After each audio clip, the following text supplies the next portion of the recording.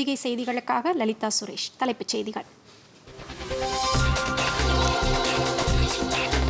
மின்னணு நடவடிக்கைகள் மூலம் நமது நாடு புதிய சாதனை படைத்துள்ளது. பிரதமர் நரேந்திர மோடி.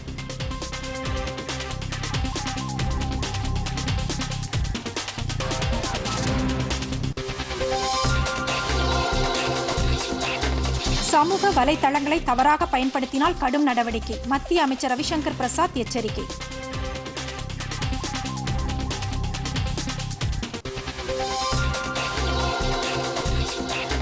சுற்றுச்சூழலுக்கு உகந்த எரிவாயு டிராக்டர் அறிமுகம். மத்திய அமைச்சர் நிதின் கட்கரி தொடங்கி வைக்கிறார்.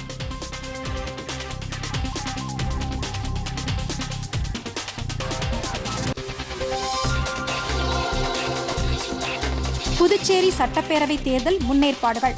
தலைமைச் செயலாளர், காவல்துறை அதிகாரிகள் உள்ளிட்டோருடன் தலைமை தேர்தல் ஆணையக்குழு இன்று ஆலோசனை.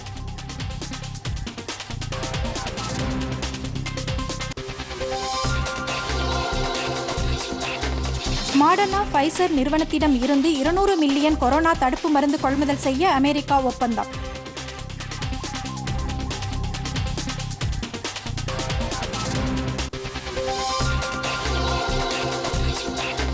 ஆஸ்திரேலிய ஓபன் டென்னிஸ் போட்டி 3வது சுற்று ஆட்டத்தில் செரீனா வில்லியம்ஸ், ஜோகோவிச் ஆகியோர் இன்று பங்கேற்பு.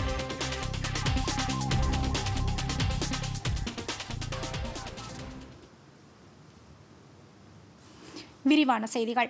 உள்நாட்டிலேயே ராணுவ தளவாடங்கள் உற்பத்தி செய்யப்படுவதன் மூலம் பாதுகாப்பு துறையில் இந்தியா தன்னிறைவு பெற்றிருப்பதாக பிரதமர் நரேந்திர மோடி தெரிவித்துள்ளார். மறைந்த பண்டிட் தீன் தயாள் உபாத்யாயா நினைவு தினத்தையொட்டி பிரதமர் அன்னாரது திருவுருவப் படத்திற்கு மலர் தூவி மரியாதை செலுத்தினார். புதுதில்லியில் நடைபெற்ற நிகழ்ச்சியில் பிஜேபி தேசிய தலைவர் ஜே.பி. நட்டா உள்ளிட்ட தலைவர்கள் கலந்து கொண்டனர். அப்போது பேசிய பிரதமர், மின்னணு நடவடிக்கைகளில் நமது நாடு புதிய சாதனை படைத்துள்ளதாக குறிப்பிட்டார். புதிய தொழில்நுட்பம் மூலம் எளிய மக்களுக்கு அவர்களது வங்கிக் கணக்குகளுக்கு நிதி அனுப்பப்பட்டு வருவதாக கூறினார். ஒவ்வொரு மாதமும் சுமார் 4 லட்சம் கோடி ரூபாய் அளவுக்கு நமது நாட்டில் மின்னணு நடவடிக்கைகள் நடைபெற்று வருவதாக பிரதமர் தெரிவித்தார்.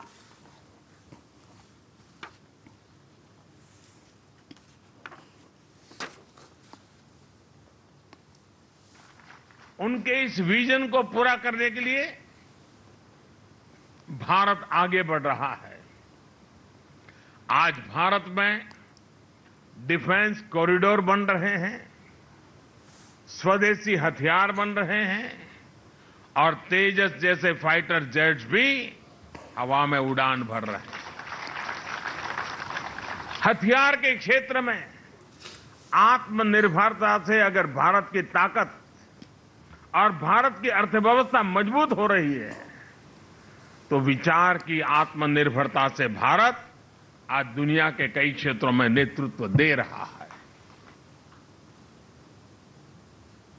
வருங்காலத்தில் எளிய மக்கள், விவசாயிகள், தொழிலாளர்கள், நடுத்தர வர்க்கத்தினர் என அனைவரின் வாழ்வாதாரமும் மேம்பட இந்தியா சுயசார்பு நிலையை அடைவது அவசியம் என்று தெரிவித்தார். கொரோனா பெருந்தொற்று தடுப்பூசியை உலக நாடுகளுக்கு வழங்கியதன் மூலம் தீன் தயாள் உபாத்யாயா தொடர்ந்து வலியுறுத்திய மனித நேயத்தை நாம் செயல்படுத்தி காட்டியிருக்கிறோம் என்றும் பிரதமர் கூறினார். கட்டமைப்பு துறைகளில் வியத்தகு வளர்ச்சியை நாம் காணும்போதுதான் நமது வாழ்வியல் முறை எளிமையாக்கப்படும் என்றும் குறிப்பிட்டார். புதுதில்லியில் உள்ள குடியரசுத் தலைவர் மாளிகையை பொதுமக்கள் பார்வையிடுவதற்கான ஆண்டு நிகழ்ச்சியை குடியரசுத் தலைவர் ராம்நாத் கோவிந்த் இன்று தொடங்கி வைக்கிறார். அதன்படி பொதுமக்கள் இன்று முதல் அடுத்த மாதம் 21ஆம் தேதி வரை காலை 10 மணி முதல் மாலை 5 மணி வரை குடியரசுத் தலைவர் மாளிகையை சுற்றி பார்க்க ஏற்பாடு செய்யப்பட்டுள்ளது. அங்குள்ள முகலாயர் தோட்டம், அருங்காட்சியகம், குடியரசுத் தலைவர் மாளிகை ஆகியவற்றை பொதுமக்கள் பார்வையிட முடியும். இணையதளம் வழியாக மட்டுமே அதற்கான அனுமதி சீட்டை பெற முடியும் என்றும், ஒவ்வொரு நிகழ்வுக்கும் அதிகபட்சமாக 100 பேர் மட்டுமே அனுமதிக்கப்படுவார்கள் என்றும் குடியரசுத் தலைவர் மாளிகை நிர்வாகம் தெரிவித்துள்ளது. பொதுமக்கள் முகக்கவசம், தனிநபர் இடைவெளி ஆகிய கொரோனா கட்டுப்பாடுகளை பின்பற்ற வேண்டும் என்று அறிவுறுத்தப்பட்டுள்ளது. பொதுமக்கள் தங்களுடன் எந்தவிதமான உடைமைகளையும் எடுத்து வர அனுமதி இல்லை என்றும் கூறப்பட்டுள்ளது.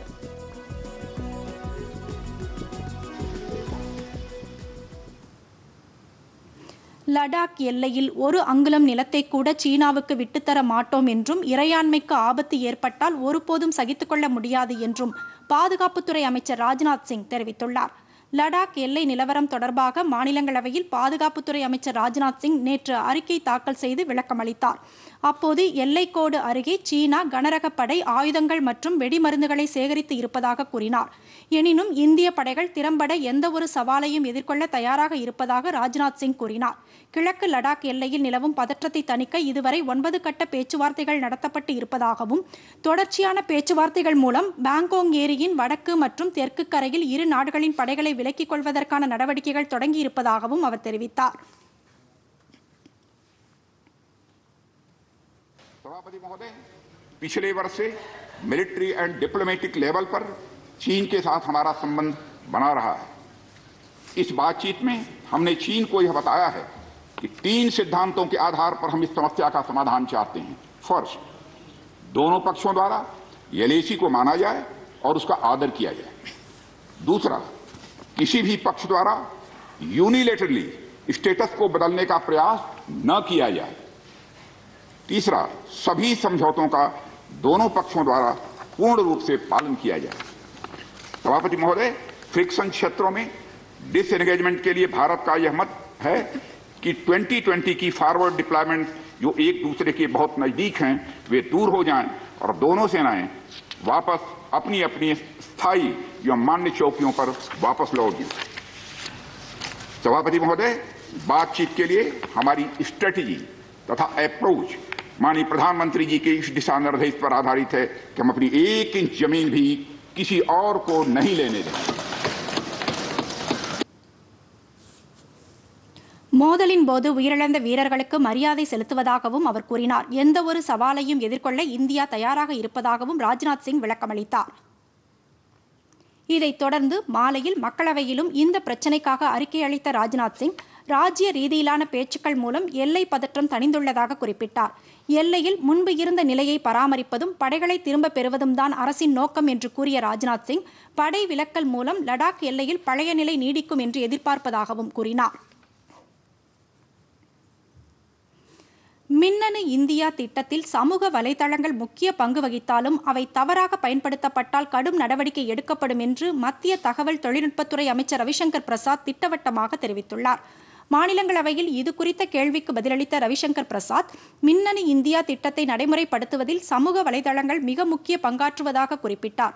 சமூக வலைதளங்களை மதிக்கும் அதே நேரத்தில் போலியான செய்திகளை பரப்புதல், வன்முறையை தூண்டுதல், தகவல்களை வெளியிடுதல் போன்றவற்றில் அவை ஈடுபட்டால் மத்திய அரசு கடும் நடவடிக்கை எடுக்கும் என்றும் ரவிசங்கர் பிரசாத் உறுதிபட தெரிவித்தார். जब रैंसैकिंग होती है, पुलिस को कार्रवाई करना पड़ता है, तो कुछ ये माइक्रो ब्लॉगिंग कंपनियां उसके साथ खड़ी हो जाती हैं। और जब यहां पर लाल किले पर हमला होता है, जो भारत की गरिमा का प्रतीक है, तो उसके विरोध में खड़ी हो जाती है। ये डबल स्टैंडर्ड नहीं चलेगा, ये सारी कंपनियां जान लें।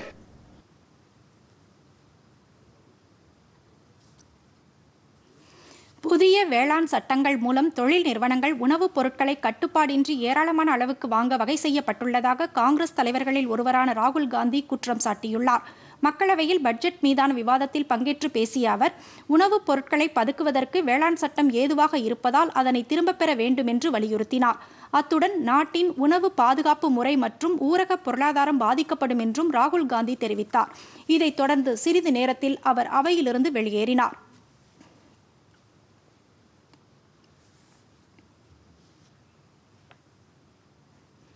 ராகுல் காந்தியின் பேச்சை தொடர்ந்து பதிலளித்த நிதித்துறை இணையமைச்சர் அனுராக் தாக்கூர், நாட்டின் பொருளாதார வளர்ச்சிக்காகவும் உற்பத்தி கேந்திரமாக திகழும் வகையிலும் பட்ஜெட் தயாரிக்கப்பட்டுள்ளதாக தெரிவித்தார்.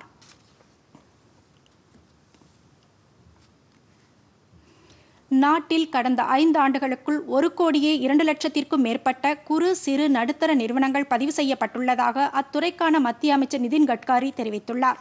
மக்களவையில் கேள்வி ஒன்றுக்கு எழுத்துப்பூர்வமாக பதிலளித்த அவர், நிறுவனங்களுக்கான இணையதளம் மூலம் கடந்த 2015ஆம் ஆண்டு முதல் கடந்த ஆண்டு ஜூன் மாதம் வரை 1,02,32,468 குறு சிறு நடுத்தர நிறுவனங்கள் பதிவு செய்யப்பட்டுள்ளதாக கூறினார். இந்நிறுவனங்களின் வளர்ச்சிக்காக தமது அமைச்சகம் பல்வேறு திட்டங்களை அமல்படுத்தியுள்ளதாக அமைச்சர் நிதின் கட்காரி குறிப்பிட்டார். இதற்கிடையே டீசல் டிராக்டரை எரிவாயு மூலம் இயங்கும் வகையில் வடிவமைக்கப்பட்டுள்ள டிராக்டர் பயன்பாட்டை அமைச்சர் நிதின் கட்கரி இன்று தொடங்கி வைக்கிறார்.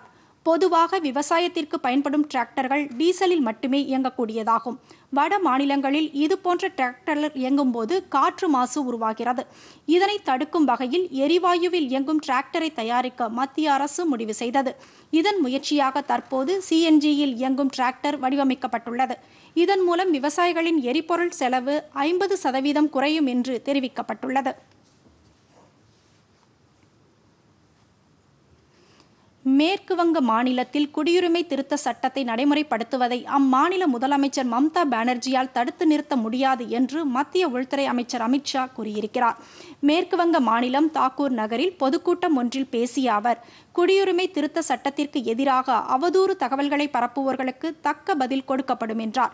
கொரோனா தடுப்பு மருந்து செலுத்தும் பணி முடிந்ததும் இந்தியா கொரோனா இல்லாத நாடாகிவிடும் என்றும் அதன் பிறகு குடியுரிமை சட்ட திருத்த நடவடிக்கைகள் தொடங்கும் என்றும் அமித்ஷா கூறினார். இந்த சட்டத்தை நடைமுறைப்படுத்தியதால் இந்தியாவில் உள்ள எந்த ஒரு இஸ்லாமியர்களின் குடியுரிமையும் பறிக்கப்படாது என்றும் உறுதிபட தெரிவித்த அமித்ஷா, வெளிநாடுகளிலிருந்து இந்தியாவில் குடியேறி 70 ஆண்டுகளுக்கும் மேல் வாழும் அந்நாடுகளின் சிறுபான்மையினர்களுக்கு குடியுரிமை அளிக்கவே இந்த சட்ட திருத்தம் கொண்டுவரப்பட்டிருப்பதாக விளக்கினார். உள்நாட்டு பொம்மைகள் தயாரிக்கும் தொழில் நிறுவனங்களுக்கு ஆதரவு அளிக்கும் வகையில் நாட்டின் முதலாவது பொம்மைகள் கண்காட்சி இம்மாதம் 27ஆம் தேதி தொடங்குகிறது. இக்கண்காட்சியை புதுதில்லியில் மத்திய வர்த்தகம் மற்றும் தொழில்துறை அமைச்சர் பியூஷ் கோயல், கல்வித்துறை அமைச்சர் ரமேஷ் பொக்ரியால், மகளிர் மற்றும் குழந்தைகள் மேம்பாட்டுத்துறை அமைச்சர் ஸ்மிருதி இரானி ஆகியோர் தொடங்கி வைக்கிறார்கள். இந்த கண்காட்சி மார்ச் 2ஆம் தேதி வரை நடைபெறவுள்ளது.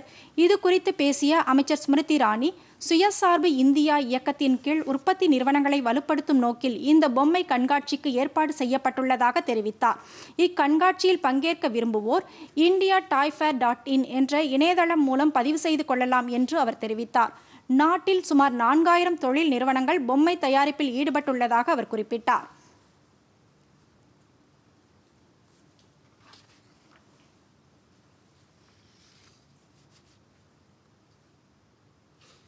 பின்னர் பேசிய அமைச்சர் பியூஷ் கோயல், நாட்டின் பாரம்பரிய பொம்மை தயாரிப்பை பாதுகாக்கவும் இத்துறையில் அதிக வேலைவாய்ப்பை உருவாக்கவும் பொம்மை கண்காட்சி நடைபெற உள்ளதாக தெரிவித்தார்.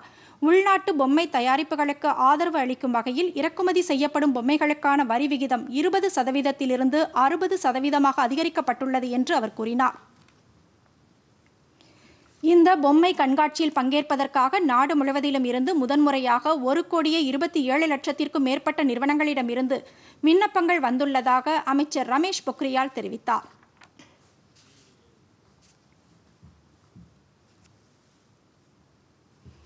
சிறிய இடைவேளைக்கு பிறகு செய்திகள் தொடரும். Come on boys, let's go practice. அட இருப்பா, என் பேங்க் அக்கவுண்ட்ல தப்பான என்ட்ரி ஆகி பிரச்சனை ஆயிடுச்சு. அப்ப பேங்க்ல கம்ப்ளைண்ட் பண்ணு. பேங்க்குக்கு எழுதி 1 மாசம் ஆயிடுச்சு. ஆனா அவங்க கூகுளுக்கு மேல கூகுளி போடுறாங்க. அப்ப ஆர்பிஐயோட பேங்கிங் லோக்பாலுக்கு சொல்லிடு. இரு, நான் புரிய வைக்கிறேன். கிரிக்கெட்ல தேர்ட் அம்பையர் எப்படியோ அதே மாதிரி தான் ஆர்பிஐயோட பேங்கிங் ஒபர்ட்ஸ்மேன். ஆர்பிஐ சொல்றாங்க, பேங்க்ல உங்க கம்ப்ளைண்ட்டை 1 மாசத்துக்குள்ள தீர்க்கலனா நீங்க ஆர்பிஐயோட கம்ப்ளைண்ட் மேனேஜ்மெண்ட் சிஸ்டம்ல ஆன்லைன்லயே கம்ப்ளைண்ட் பண்ணலாம். இது உங்க கம்ப்ளைண்ட்டை தீர்க்க ஆர்பிஐயின் சுலபமான வழி, அதுவும் ஃப்ரீயா. ஆர்பிஐ சொல்லுது, விவரமா இருங்க, எச்சரிக்கையா இருங்க.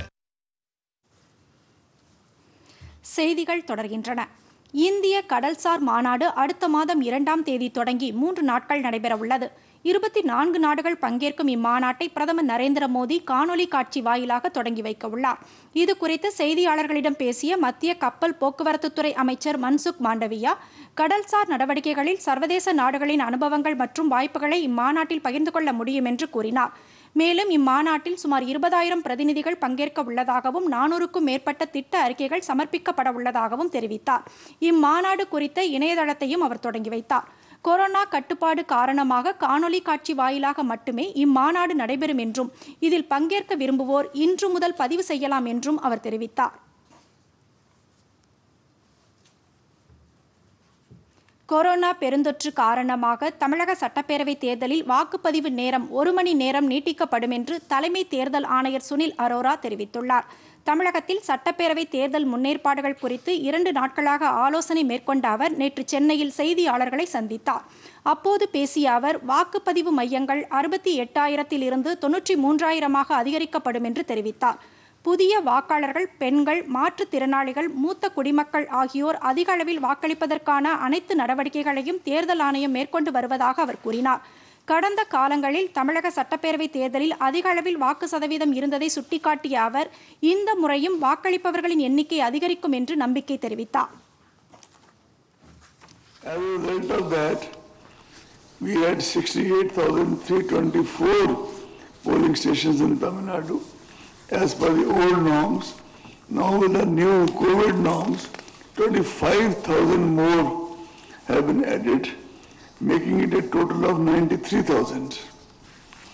You will appreciate that 25,000 more would entail that much more arrangement in terms of men, material, everything. அரசியல் கட்சிகளுடனான கலந்துரையாடலின் போது ஒரே கட்டமாக தேர்தலை நடத்த தமிழக அரசியல் கட்சிகள் வலியுறுத்தியதாக அவர் கூறினார். துணை ராணுவ படையினரின் எண்ணிக்கையை அதிகரிக்க வேண்டும் என்று அரசியல் கட்சிகள் கேட்டுக்கொண்டதாக தெரிவித்தார். பண பலம், இலவச அறிவிப்புகளை தேர்தல் ஆணையம் கட்டுப்படுத்த வேண்டும் என்று கட்சிகள் வேண்டுகோள் விடுத்ததாகவும் அவர் தெரிவித்தார். வாக்காளர்களுக்கு பணமளிப்பதை தடுக்கும் விதமாக சிறப்பு பார்வையாளர்களை தேர்தல் ஆணையம் நியமிக்க உள்ளதாகவும் சுனில் அரோரா தெரிவித்தார். இந்த தேர்தல் நேர்மையாகவும் கொரோனா பெருந்தொற்றின் தாக்கம் இல்லாமலும் நடைபெறும் என்று தாம் நம்புவதாக அவர் கூறினார். தேர்தல் நடைபெறும் தேதி குறித்த கேள்விக்கு பதிலளித்த அவர் மே 24ஆம் தேதிக்கு முன்பாக தேர்தல் நடைபெறும் என்று தெரிவித்தார். அசம்பாவித சம்பவங்கள் நடைபெறாமல் இருக்க தேர்தல் ஆணையம் அனைத்து நடவடிக்கைகளும் எடுக்கும் என்று அவர் கூறினார். வாக்குப்பதிவு நடைபெற்ற மறுநாளே வாக்கு எண்ணிக்கை நடைபெற்றால் அது பிற மாநில தேர்தலில் பிரதிபலிக்கக்கூடும் என்று அவர் குறிப்பிட்டார். தமிழக சட்டப்பேரவை தேர்தலுடன் கன்னியாகுமரி நாடாளுமன்ற இடைத்தேர்தல் நடைபெற உள்ளதாகவும் அவர் கூறினார்.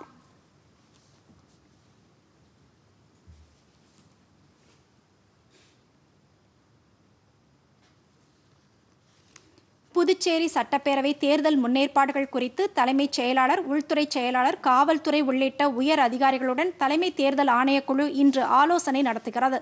முன்னதாக நேற்று அரசியல் கட்சி பிரதிநிதிகளுடன் அவர்கள் ஆலோசனை மேற்கொண்டனர். அப்போது தமிழக சட்டப்பேரவை தேர்தலுடன் புதுச்சேரி சட்டப்பேரவை தேர்தலையும் ஒரே நேரத்தில் நடத்த வேண்டும் என்று புதுச்சேரி அரசியல் கட்சி பிரதிநிதிகள் வலியுறுத்தியுள்ளனர். இக்கூட்டத்தில் பங்கேற்ற புதுச்சேரி மாநில காங்கிரஸ் தலைவர் ஏவி சுப்பிரமணியம், புதுச்சேரிக்கு மாநில அந்தஸ்து கோரி அனைத்து கட்சிகளும் முடிவு செய்தால் தேர்தலை புறக்கணிக்க தயாராக இருப்பதாக தலைமை தேர்தல் ஆணையரிடம் பதிவு செய்துள்ளதாக தெரிவித்தார். புதுச்சேரியில் 3 நியமன எம்எல்ஏக்களை மத்திய அரசு நியமிப்பது ஜனநாயகத்திற்கு விரோதமான செயல் என்று திமுக பிரதிநிதி சுட்டிக்காட்டினார். புதுச்சேரிக்கு மாநில அந்தஸ்து கொடுக்காவிட்டால் தேர்தலை புறக்கணிப்போம் என்ற தங்கள் கட்சியின் கோரிக்கையை பல்வேறு கட்சிகளும் ஏற்றுக்கொண்டுள்ளதாக என்ஆர் காங்கிரஸ் கட்சியின் பொருளாளர் வேல்முருகன் தெரிவித்தார். தொடர்வது விரைவுச் செய்திகள்.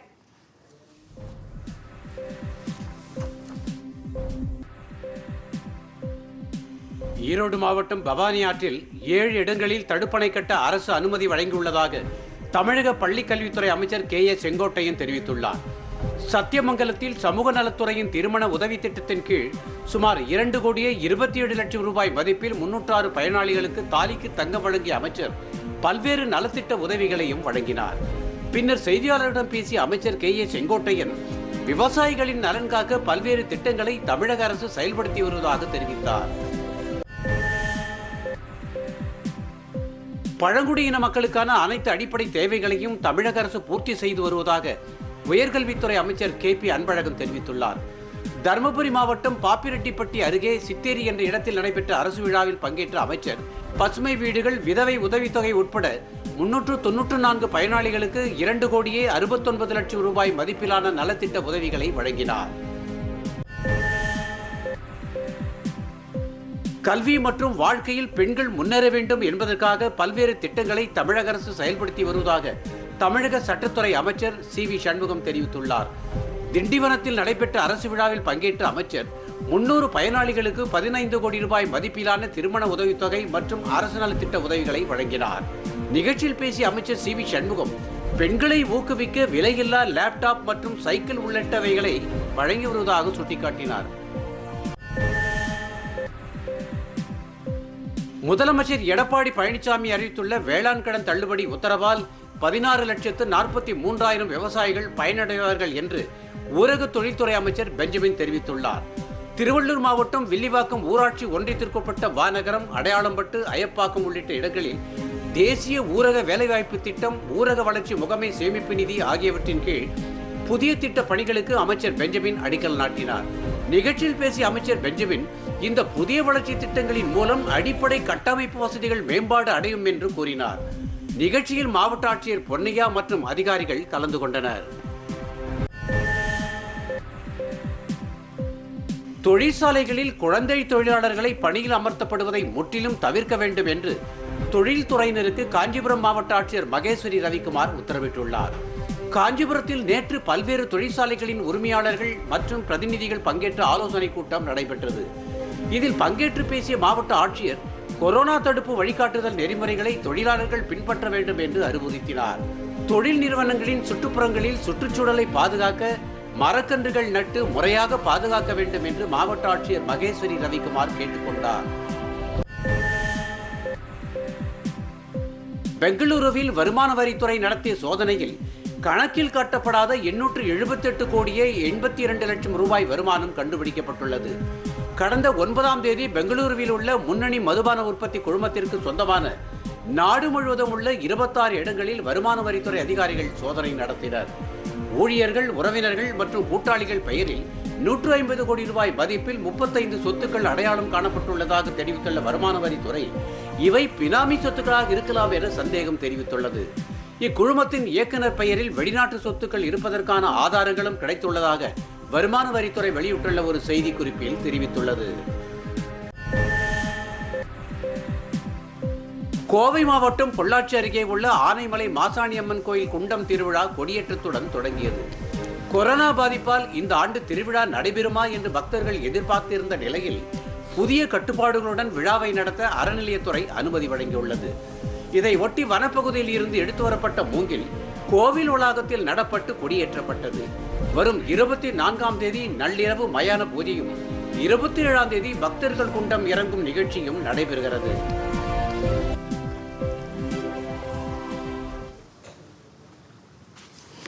நாடு முழுவதும் கொரோனா தொற்றிலிருந்து குணமடைவோர் விகிதம் 97.26% அதிகரித்துள்ளது. மத்திய மாநில அரசுகளின் தீவிர நடவடிக்கையால் தொற்றால் பாதிக்கப்பட்டு உயிரிழப்போர் விகிதம் 1.43% குறைந்துள்ளது.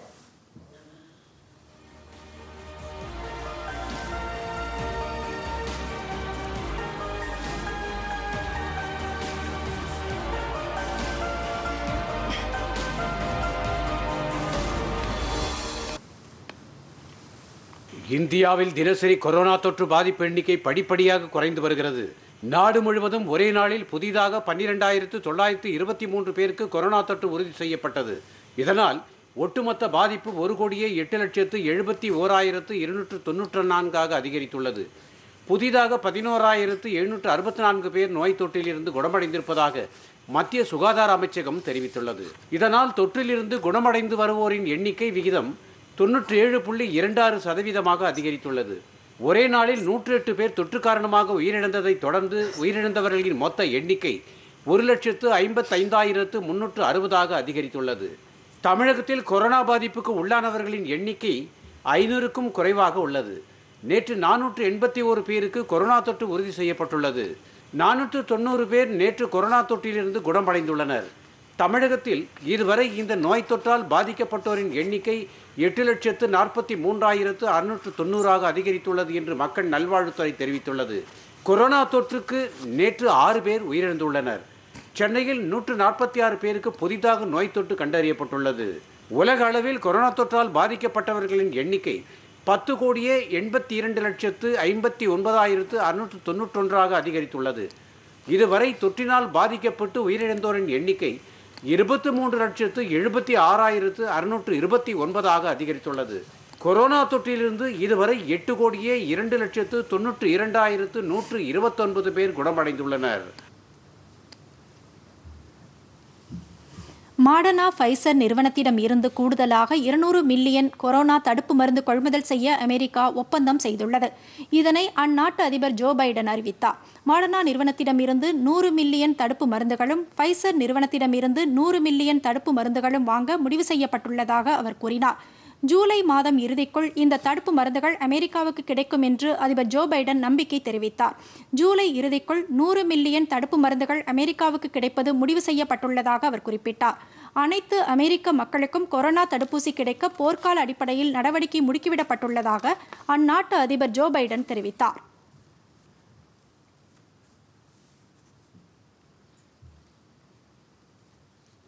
ஆஸ்திரேலிய ஓபன் டென்னிஸ் போட்டியின் 3வது சுற்று ஆட்டங்கள் இன்று நடைபெற்று வருகின்றன. மகளிர் பிரிவில் பெலாரஸ் வீராங்கனை சபலென்கா, செக் குடியரசின் வாண்ட்ரோசோவா ஆகியோர் காலிறுதிக்கு முந்தைய சுற்றுக்கு முன்னேறியுள்ளனர். இன்று நடைபெற்ற 3வது சுற்று ஆட்டத்தில் சபலென்கா 6-3, 6-1 என்ற செட் கணக்கில் அமெரிக்காவின் ஆன்லியை வென்றார்.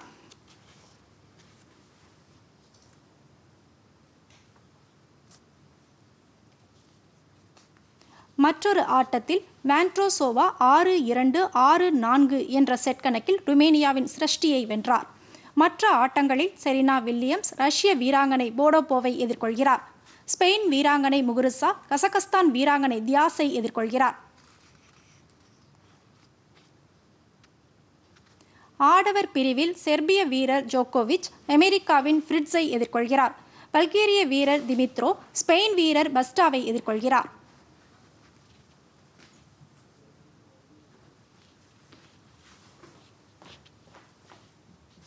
தொடர்வது நாளிதழ்களில் இன்று.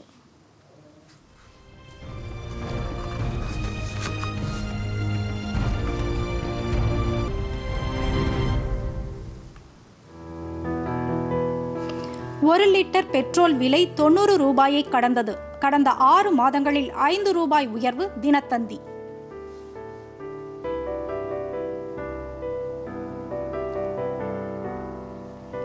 கொரோனா தடுப்பு மருந்து செலுத்தும் பணியை தனியார் மருத்துவமனைகள் தீவிரப்படுத்த வேண்டும். சுகாதாரத்துறை முதன்மை செயலாளர் ஜே. ராதாகிருஷ்ணன் தினமணி.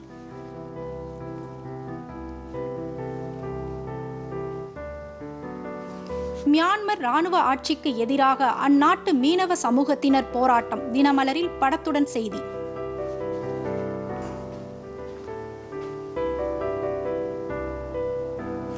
பிரதமர் நரேந்திர மோடி நாளை மறுதினம் சென்னை வருகை. தமிழக அரசின் நலத்திட்டங்களை தொடங்கி வைக்கிறார் தினகரன்.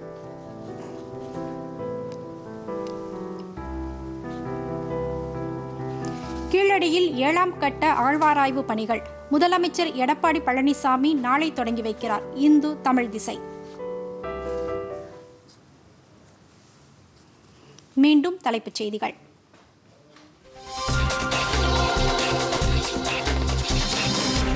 மின்னணு நடவடிக்கைகள் மூலம் நமது நாடு புதிய சாதனை படைத்துள்ளது. பிரதமர் நரேந்திர மோடி.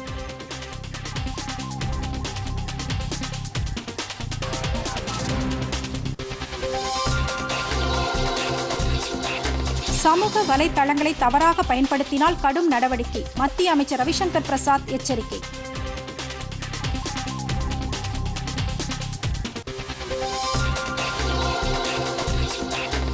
சுற்றுச்சூழலுக்கு உகந்த எரிவாயு டிராக்டர் அறிமுகம். மத்திய அமைச்சர் நிதின் கட்காரி தொடங்கி வைக்கிறார்.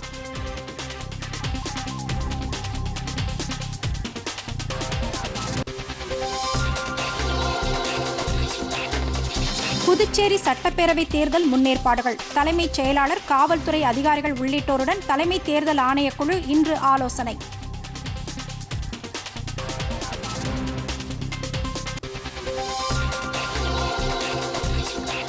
மாடர்னா ஃபைசர் நிறுவனத்திடம் இருந்து 200 மில்லியன் கொரோனா தடுப்பு மருந்து கொள்முதல் செய்ய அமெரிக்கா ஒப்பந்தம்.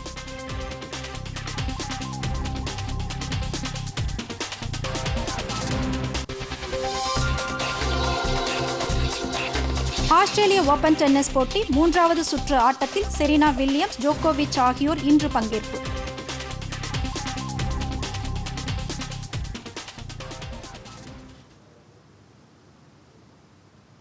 இத்துடன் இந்த செய்தியறிக்கை நிறைவடைகிறது. மீண்டும் செய்திகள் காலை 11 மணிக்கு. வணக்கம்.